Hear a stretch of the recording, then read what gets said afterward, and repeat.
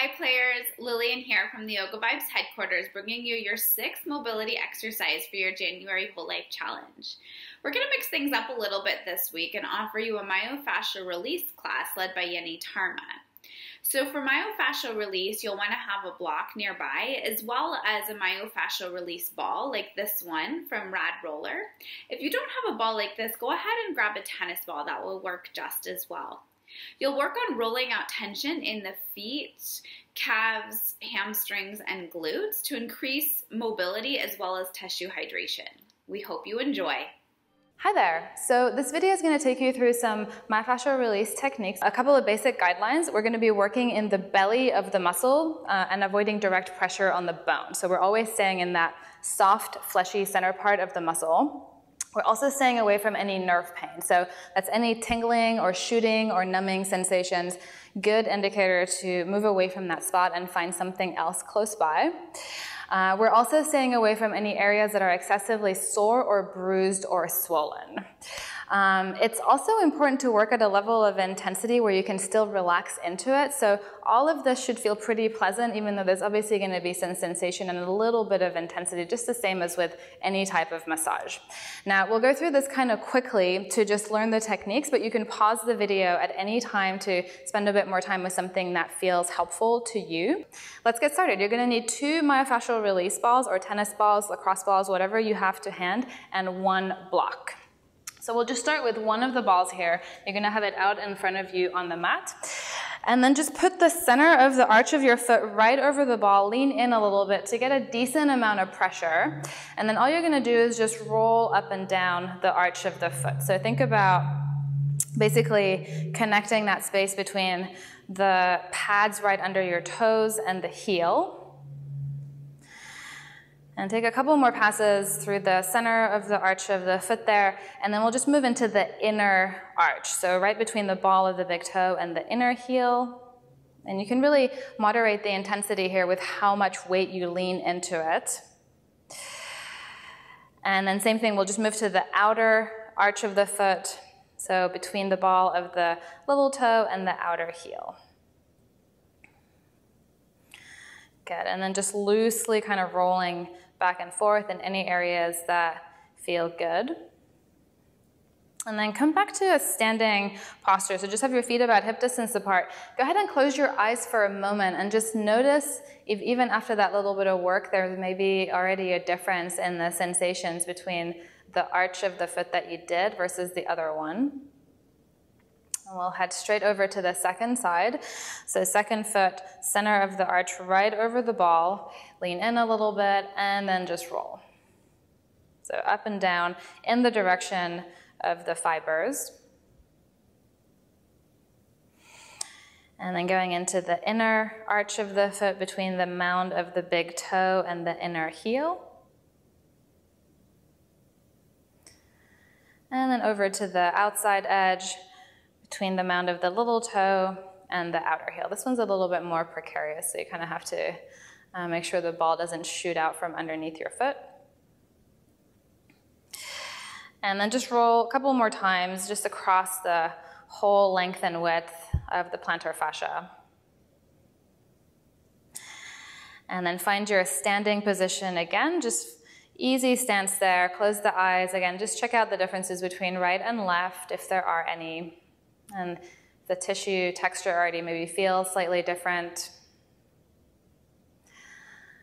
Awesome. And then come on down into a seated position. You're going to need your block for this next one. So just have it on the lowest setting out in front of you.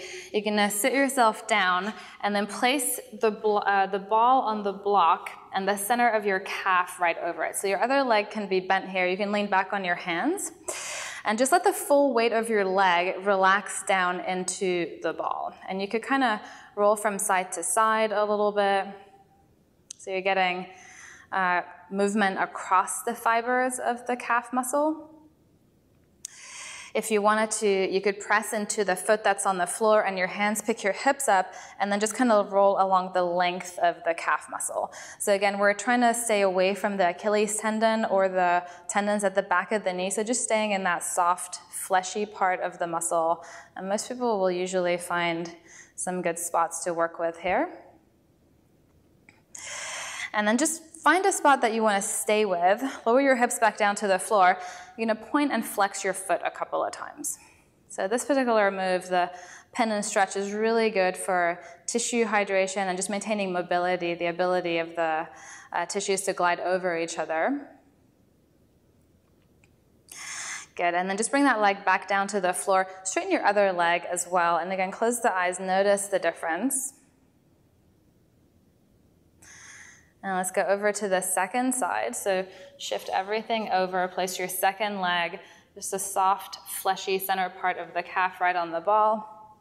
And then bend your other leg for support. Good. And just a little bit of side to side rocking there. And then maybe picking up the hips, rolling up and down a few times in the direction of the fibers. So you're really working kind of in the top half or 2/3 of the lower leg here. And then just find a good spot that feels like somewhere you want to hang out and work with a little bit longer. Lower your hips to the floor and then just flex and point. And none of this is a particularly exact science, so as long as it doesn't feel painful and you don't have any of that nerve pain or pressure on bone or anything, you sort of have license just to experiment and explore and find things that feel good to you. So it's sort of just more of an exploration than anything else. Good, and then let that leg move to the floor, straighten the other leg. Again, close the eyes, pause and notice what the differences are, if there's a noticeable sense of progress or just a difference in the texture of the tissues there. And then we're going to move on to the hamstrings from there. So now you'll need both of your balls. You're going to be kind of in this loose, wide-legged seat. So if you find your sitting bones right in the gluteal crease, you're going to place the balls just a couple of inches below that. So one ball on either side, right in the center of the hamstrings, a couple of inches below that bony protuberance of the sitting bone. You can lean back on your hands and then just roll the feet in and out a few times. You could even rock the pelvis from side to side to get some of that cross fiber movement. And you can adjust the intensity here as well. So leaning back is going to take some of the weight out of the balls. Moving your hands forward is going to put a little bit more weight on them. So just kind of find something that gives you noticeable sensation, but is still really tolerable, something that you can work with. And from there, we're going to move the balls down a couple more inches, so maybe 2 inches down the hamstrings towards the knees, and then same thing. Just rock the feet in and out a couple of times. Rock the pelvis from side to side.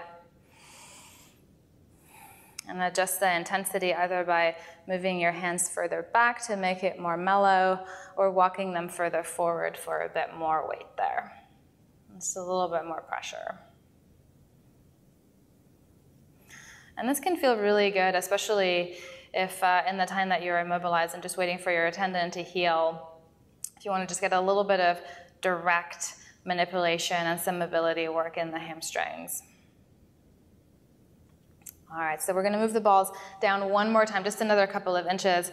You should be about 2/3 of the way down the length of the thigh from the hip to the knee there. And then same thing, just roll the feet in and out a few times. Maybe the whole pelvis rocks from side to side.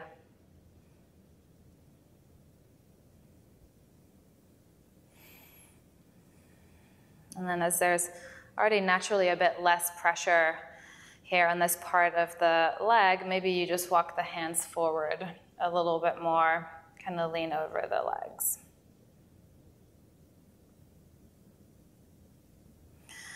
Awesome, and then go ahead and move the balls out from underneath you. Just have the legs out in front of you loosely, and then we just lean back on the hands for a moment as you close the eyes, and just with your mind's eye, check out the sensations in the backs of the thighs or the tissue texture. There could be sort of a circulatory flush or warmth there, or a sense of even fluffiness in the muscles. Now you're welcome to stay seated. I'm just going to demonstrate this next little bit to you for the placement of the ball. So we're going to move into the glute area, the glute maximus. Now, the bony markers that we're going to be using for the ball placement are around the sacrum. So the sacrum is this bony plate at the bottom of your low back that sits between the two halves of the pelvis. If you find it with your fingers, you'll walk up to the top of the sacrum, so right where it meets the low back, the vertebrae of the low back. And then if you trace the top of it just with your fingers moving outwards, within a couple of inches, you're going to find these little bony nodules on either side. So these are your markers here for the placement of the balls. We're basically going to put them just about an inch below those bony points there. So it's not in the softest, fleshiest part of the glutes, but just a little bit above that. And it's not quite on the bone of the sacrum, but a little bit outwards from there. Find your way down onto your back, bring your balls with you. And then as you lie down, you're just gonna have the knees bent. Again, you can lift your hips up and just relocate the bony plate of the sacrum, maybe walk your fingers out a little bit, and find the bony nodules there, and then just place the balls directly below them, about an inch down from the bony protuberances there. Now this might feel really intense right away, or you might not feel very much at all, so feel free to keep experimenting with the position of the balls. What you're gonna do here is just let your knees rest into each other and then walk your feet a little bit wider. Now this can feel super relaxing and nice just to stay here and chill. You could take as much time as you wanted to. Pause the video or just come back to this later. If you want a little bit of movement here, prop yourself up onto your elbows, and then you can just kind of roll up and down on either side of the sacrum. This is a surprisingly tender area for a lot of people. So maybe just an inch or two in either direction, just rolling up and down a few times. Good, and then if you are propped up on the elbows, just come on down to your back again. And from here we are gonna move the balls into the center, the soft, fleshy part of the glutes as well. So if you think of your glutes as two big ovals, you're gonna just place the balls right in the center of the ovals. And then feel free to experiment and move things around just to find some place that feels a little bit tender, like a good spot to work with. And then again, you can just stay here, which can feel super, super nice. If you want to experiment a little bit further, cross your right ankle over the left thigh, and then just rock your legs over to the right, like you're pulsing in and out of just this gentle side-to-side rock.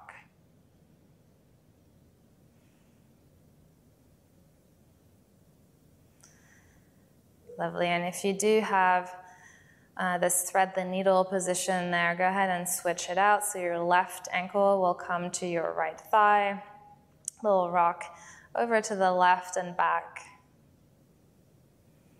And you'll notice that there's more pressure and more weight in a pretty specific part of the glute that has the crossed leg.